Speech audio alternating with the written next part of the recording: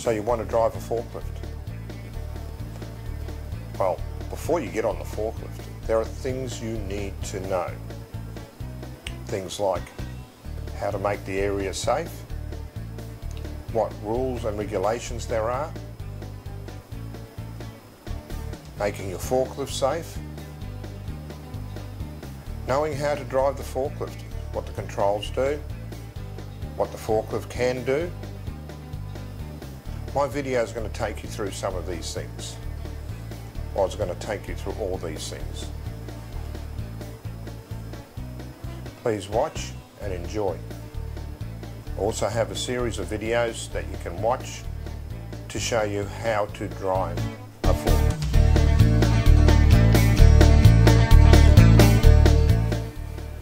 My training materials are supplied by Easy Guides Australia. They supply all training materials for high-risk work licenses in Australia. If you need any of their materials for training, please follow the link below. Let's start with what is a forklift truck. A forklift truck is an industrial truck used to lift and move loads. It has a mast and it has an load carriage with other load holding parts on it. Not all these forklifts will be able to drive with an LF license. There are two here that you can't. You've got the order picker and you've got a narrow aisle forklift truck. Those ones you need an LO license, not an LF. Counterbalance forklift, rough terrain, walkie reach stacker, sit-on reach truck, you'll be able to drive those with an LF license. Now, why is it called a counterbalance forklift? Very simply, it has a point of balance and it has a counterweight. Hence the word counterbalance. All the weight behind the point of balance is the counterweight. All the weight in front of the point of balance is the weight. The point of balance is at the bottom of the front tyre. It's a line drawn down the middle of the tyre where the point reaches the ground. That is your point of balance. There are many different parts on a forklift. We will cover them in a later video. In your pre-start checks, operational checks, we'll cover all points. Forklift controls. Different types of forklifts have different types of controls. Now, just like any other machine out there, you've got many different brand names, and each of their own brands put their own controls inside to operate your forklift. Same with forklifts, same with any other device or machine out there. So you need to learn your controls before you start driving your forklift. How are you going to learn about your controls? Well, you can always check the operator's manual for information about the controls, what they do before you start using the forklift. You can have someone who's competent and experienced to train you on that particular forklift. You'll also need time to practice the controls and have a feel to know what that machine is doing. Now, every company have got their own rules and regulations, so you need to know and comply with the rules and regulations of that company. Some companies may be working with dangerous goods, some companies may be working with food, and there will be other rules, laws and controls put in place. Most of these rules and laws and controls that have been put in place, there are some sort of guidelines that they have to follow. So if you need to know what the rules are, what you can do with the forklift, what you can do with the load, and how to operate and how to move it safely, you can go to the forklift's manufacturer's instructions, such as the operator's manual. You can go to your safe work job procedures. The company will have procedures in place. Specific workplace policies and procedures. OH&S workplace representatives should know the rules and laws. Plans by managers, codes of practice, guidelines for safe operating of a forklift and its attachments, OH&S or WH&S policies and procedures, Health and Safety Acts and Regulations, which can be found at safeworkaustralia.com, or you can go to the industrial standards, which are standards.org.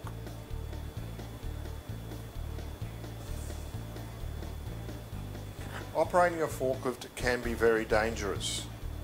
That's why you need a license to operate a forklift.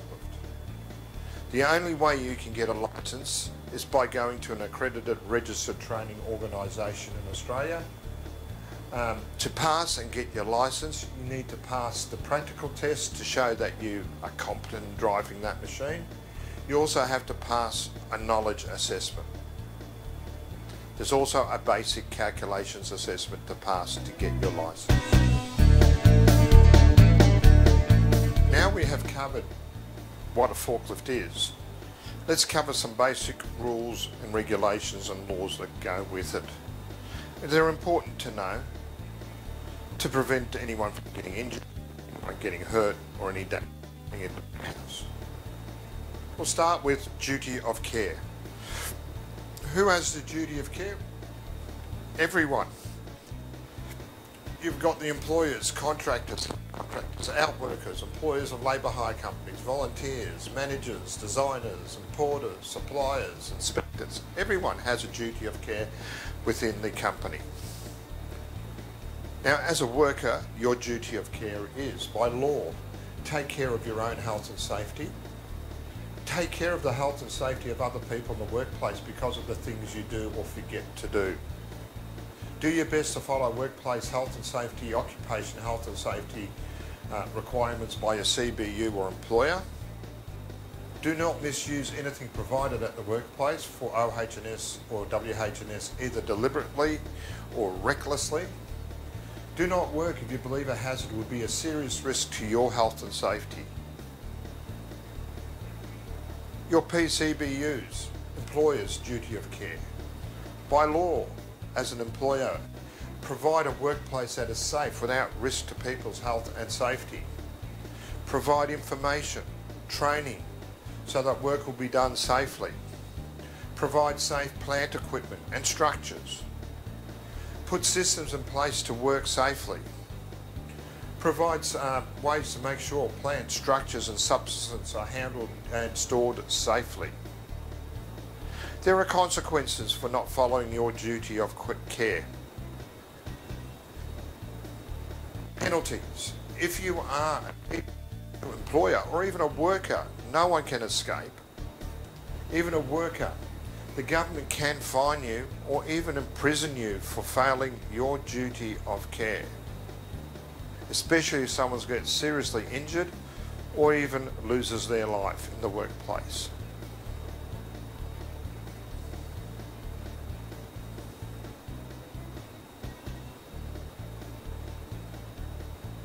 Classes of high-risk work licenses. There are many classes of high-risk work licenses, as you can see here. The main ones we're interested in is forklift operations and order picker operations. And earth-moving equipment is not included in the Australian standards. Doing work without a high-risk license. Yes, you can do work without a high-risk license, but here in Australia there are two stipulations put in place before you can use that machine without a license. The first stipulation is that you are enrolled in an RTO to get a license for that machine you're using. The second stipulation is that you are being supervised by someone with the same class of high-risk license for the work you are doing. You do need to produce evidence that you are either licensed or that you're training in an RTO to prove that you can do these jobs. Either supervise or drive that machine. You use your license or evidence that you're training for the license with a registered training organisation. Maintaining competency. Now, a lot of times, a lot of people may get promoted in the industry, they may leave the job and do another job and then come back to the industry, and their license may still be valid. But if they've been a period of time away from the machine, example a year, maybe 2 years, their competency levels may drop. The skill levels will drop because you haven't used that machine on a regular basis. So if that's the case and it's happened to you, you've done another job and you thought you'd go back to do warehousing, you jump on a forklift. Well, once you have a high-risk license, you need to keep experienced and up to date. Maintain competency and current skills. If you're no longer competent, you must not do high-risk work even if you have a license. You must retrain to become competent or give back your license to health and safety regulators. Renewing your license. Your license is only valid for 5 years. After 5 years, you'll need to renew your license. After 5 years, your license has finished. It's no longer valid. You do need to update it. You have 12 months after 5 years to renew your license. You neglect to renew your license after 12 months, you'll have to redo the course again. It is your responsibility to make sure that you are still driving with a valid license. Your legal responsibility when doing high-risk work is to work carefully, look after your own health and safety. You must make sure your work does not harm the health and safety of yourself or others. Penalties for not doing high-risk work safely. You may not be able to renew your license. You may have your license suspended or cancelled. You may have to do your high-risk license test again to make sure you can do the work safely and competently. You may be prosecuted and have to go to court. So you've gone to work, you've got your license, and you've never driven this forklift before at work. What is your boss's responsibility? Your boss's responsibility at this stage is to make sure that you are competent in driving that machine. And if you're not, he needs to give you training. He has to make you familiar with that forklift. He needs to make sure you have someone training you who is experienced in that forklift. And you must be supervised driving that forklift while you are training. Planning your work and tasks. Before you start work, you need to know your task requirements. Why do you need to know your task requirements? So you can plan your job to avoid it from hazards, to be able to keep people safe, to minimise your risks. Things you need to plan for would be, who would you need to communicate with? If you're working in a particular area, you want people to stay out that area. So you'll communicate and say, I'm driving a forklift here, please stay out. Attachment methods for the load. You don't know what type of load, have a look at the load and you'll work out what attachments you might need. You may need extended forks. You may need a pallet grabber. You may need a drum grabber. You may need a jib attachment. So what type of attachments do I need on the forklift to lift this load? Where will you do the lift? What will you need to do when you get there? What equipment do you need? Is the equipment there? So you might be able to, instead of while communicating with people, set up barricades, set up your exclusion zones, maybe flashing lights you might need to warn people you're working in that area. Work permits. Here in Australia we need work permits to work on construction sites. Some places may need work permits to work on them. They may be a secure place. Do you need a work permit to work here?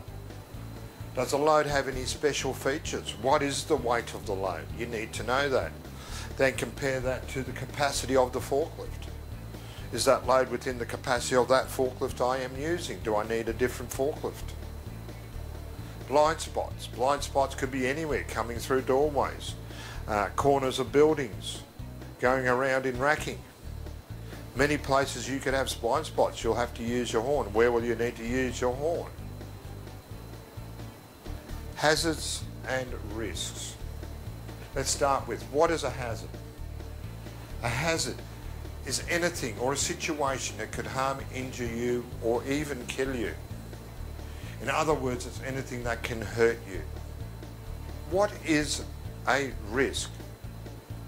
A risk is a chance of a hazard causing harm, such as injury, illness, or even death. In other words, it's how likely that someone or something may be harmed by the hazard. Let's take a forklift for example. A forklift is a hazard. It's dangerous, it can harm, it can kill, and it can injure. It can also destroy equipment. Okay. What we need to do is reduce the risk of that happening. How would we reduce the risk to minimize the chance of that hazard harming someone? Well, we would communicate with people, we'll set up barricades, signage up in the area, following our policies and procedures. We'll reduce the risk of that forklift, that danger, harming people or damaging equipment. Site inspection. Before we start work, you do need to inspect your site for hazards. Hazards could be outside, hazards could be inside. Now some things that you may find inside, this only covers a small portion. We may need to look up over our heads, we look for service lines, possible non-weight bearing surfaces. We've got areas with poor lighting we may have to light up. Pedestrians could be running around the area. We've got doorways and blind corners. We've got surface conditions. We've got obstructions in our way, ground bearing pressure, dangerous materials in the area. We've got other equipment in the area. That's just inside. Now we can look for hazards that are outside. We've got weather conditions, wind, lightning, rain, heat. We've got surrounding structures like buildings. We've got ramps and slopes. We've got ground conditions, wet surfaces, dry surfaces. We've got other plant equipment. We've got railway crossings, pedestrians, vehicle traffic, underground services, bridges, loading dock edges, trees, power lines. So hazards can be outside, can be inside. We need to know our hazards so we can plan ways to reduce the risk this hazard would be to us. Now the operating surface. It is important that we are driving on good condition, flat surfaces. Most forklifts are designed to drive on a flat, level, hard surface. But you may find that a company's come along, dug a trench in your backyard, filled it back in. You're not going to drive a forklift in there. You drive over that filled-in trench, your forklift could end up getting bogged, tipping over. A lot of things could happen. You've got damaged or cracked bitumen or concrete on your driveway. Again, that could cause your forklift to be unstable. You can end up tipping your forklift over with that. You've got hard compact surfaces like soft soil, hard soil, could turn into mud, end up slipping or sliding on it. Railway tracks. You want to avoid railway tracks. Rough, uneven sloping surfaces. We've also got steel dock edges, ramps and grades. Every forklift needs to have a data plate on it to know what your forklift is able to lift, to know its capacity. You need to know how much you can lift vertically, tilt it forward. You need to know your load center distance on the forklift. Your data plate has lots of different information on it. It has make and model, attachment types, load center distance, maximum lift height, serial number, weight of the forklift, rated capacity, both forward, vertical and tilt forward. It also has tyre types, type of wheels, how much you can tilt forward, what's your distance, etc. There's a lot of information in there. The main thing you do need to know though is your capacity of your forklift. Now your capacity can be affected several ways. One is about the height you lift. Most forklifts are rated to about 4.5 metres up to 5 metres. Anything beyond that, you'll find that the capacity reduces down. Why? Because the higher you go at the mast, the more leverage that load has on your forklift. You've got your load centre. If your load centre is too far forward, can reduce the capacity of your forklift. The further away your load centre is from your point of balance, the less weight your forklift can carry. Also, that applies to your tilt forward, because you're doing the same thing. You're moving your load centre further away from your point of balance on your forklift. So that will affect your capacity of your forklift. Now, checking the capacities, you can read this data plate. You'll see my load centre is 600 millimetres. My lift height is 3,700 millimetres. The capacity vertically is 1,575 kilos. My lift height, my lift capacity tilt forward is reduced to 900 kilos. Load centre distance. Let's talk a little bit about load centre distance. Load centre distance is the measurement from the vertical face of the forks to the centre gravity of the load. Okay, how do I work the load centre distance out? Calculating the load centre distance is the length of the load, you divide it by 2. In this particular case, you've got 1,000 millimetres, divide 1,000 millimetres by 2, gives you 500 millimetres. This forklift within the capacity of the forklift. Let's look at this load now. This load, 1,500 millimetres wide, divide 1,500 by 2 gives you 700 millimetres. That is outside the capacity of the forklift. Things that can affect your load centre distance would be the load not pushed right up against the heel of the forks. Your load centre is too far forward, which could cause the forklift to tip over forwards because it's creating leverage on the front of the fork. An odd shaped load could affect your load centre distance. In that case, you'll have to measure the load up and calculate where your load centre distance to make sure it's within the 600 millimetres. In most cases, it will be an unevenly stacked pallet. Obviously, you're going to measure the pallet out or the load out. You'll find out the length of the load, and then you'll pick that load up from the heavy side. Why? Because your load centre distance will be on the heavier side. Path of travel. Now, we talked about planning your route earlier and about things you have to plan before using the forklift. In this case, we've broken one of those categories down. Now, planning your travel path, planning the route you'll take. There are things you'll need to plan on that route. Is there enough ventilation and fresh air? When should you sound the horn? Will you need to reverse? Are there any ramps or slopes? Where will you have to stop? Where should you slow down? What's a safe speed limit? Are there any places you can't go? Where will the pedestrians be? Is there a suitable place to place the load? We need to consider all these things before we start using that forklift. Again, it's all about reducing the risk to the danger of the forklift. Operating a forklift. You need to be alert when operating a forklift. You cannot be under the influence of drugs or alcohol, illegal drugs or legal drugs. You can't be overtired driving that machine. If you're overtired, you're not alert. If you're on medication that's been prescribed by the doctor that makes you tired, you're not alert. Again, consumed alcohol. You had a party the night before and you jump on the forklift, you're still drunk. It's not on, you're not alert. Having taken illegal drugs, again, you're not alert. Refueling and recharging.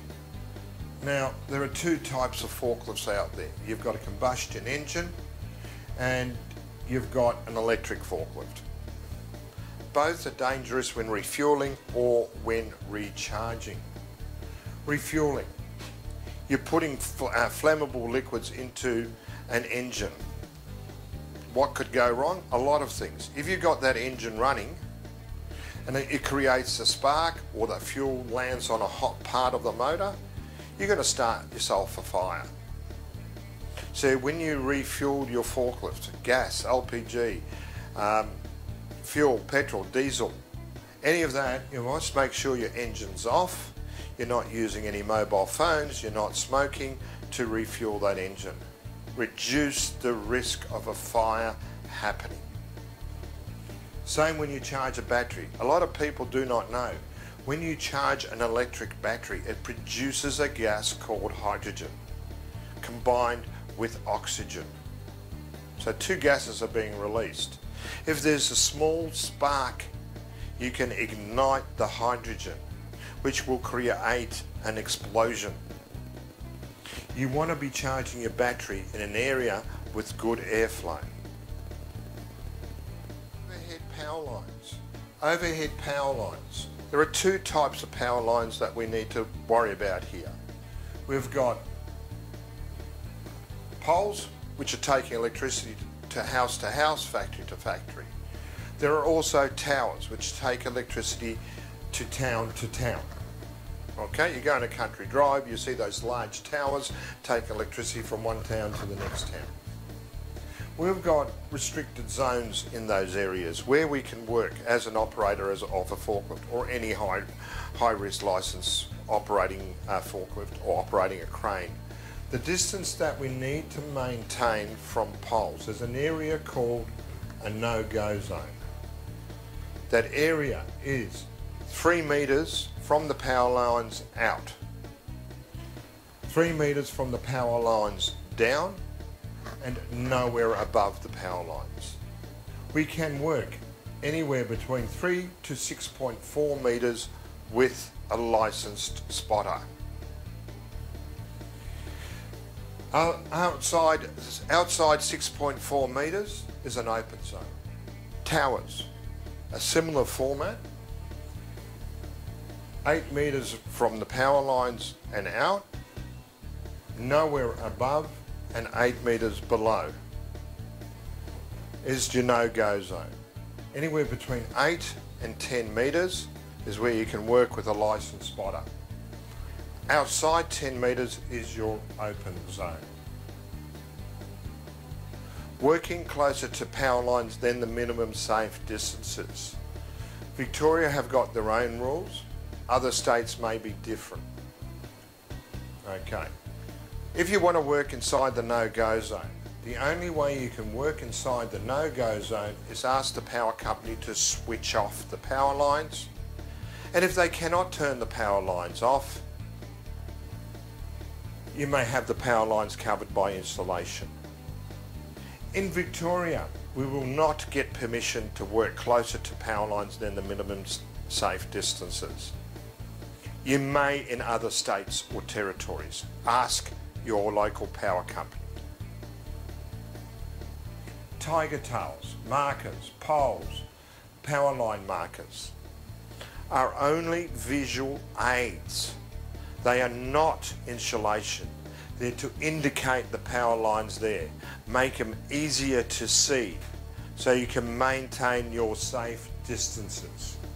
You even got signage that you can put up, just to make it easier to see so you can maintain your safe distances from the power lines. You still have to follow the rules and laws. Most warehouses have to have a standard lighting of anywhere between 80 to 160 lux.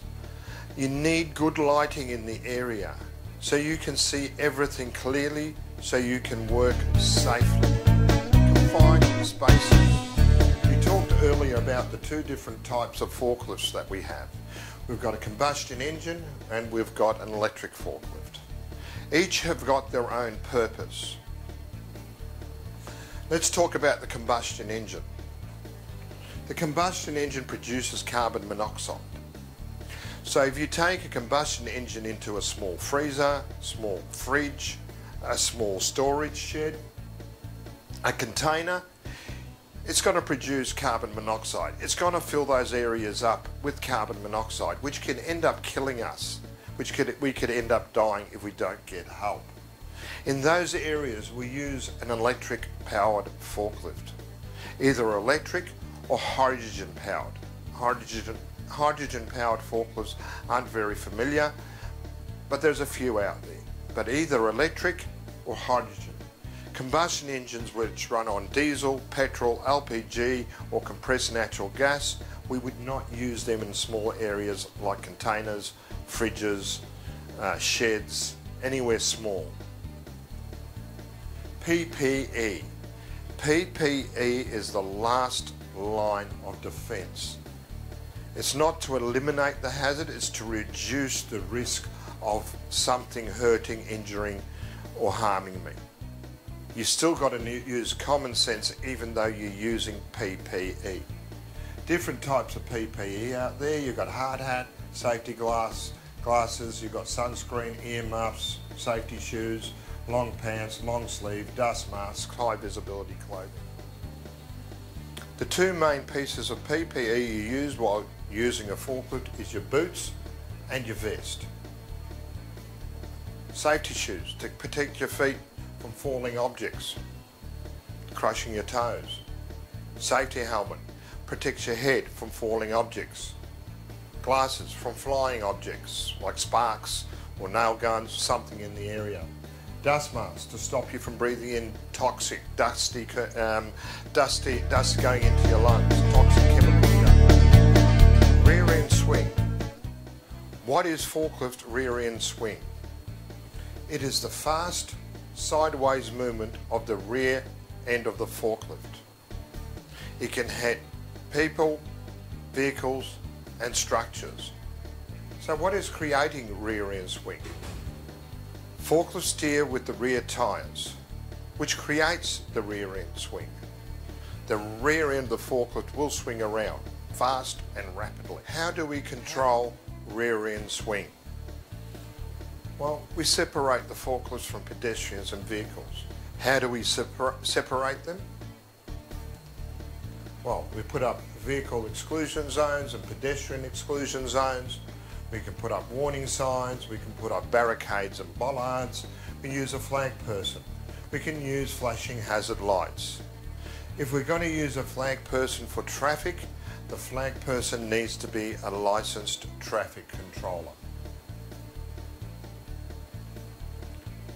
Communicating what you've done in the workplace. You need to communicate that to your supervisor, maybe your OH&S representative. You need to confirm your task requirements. How would you confirm your task requirements? Well, you should make sure that anything you have planned for in the work area is in line with workplace policies and procedures. This includes things like your site inspection, assessing the operating surface, the suitability of the load, forklift for the load, path of operating the forklift, hazard and control measures that you've put in place, traffic managements and communications. If you're unsure, always refer to your workplace policies and procedures or speak to the appropriate person for the information. This concludes part 1. Please watch part 2. Thank you for watching.